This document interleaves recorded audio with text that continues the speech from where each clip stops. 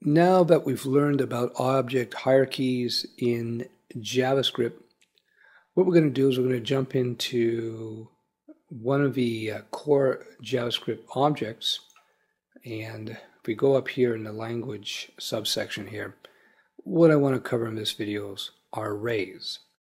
Arrays are one of the most important constructs, one of the most important objects in JavaScript. And it's important that you understand them because a lot of the stuff that we do within the document object here relies on arrays to make happen. From now on, since we're becoming quite nerdy and we're starting to understand these things a little bit better, I'm not going to use words like thingy and mechanism. I'm going to start using the proper terminology.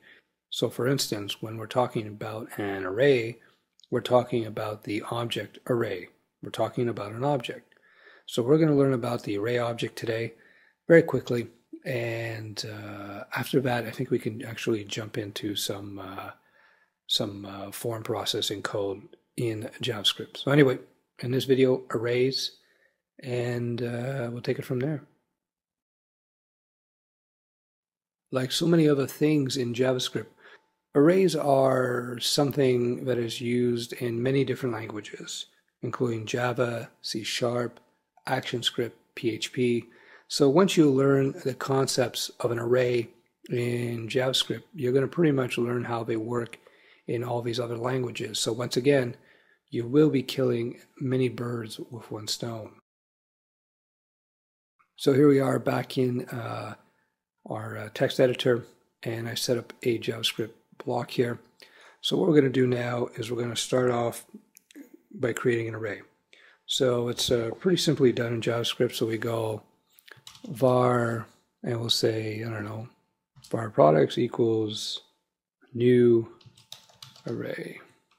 Now, let's go over this very quickly. I'll save that.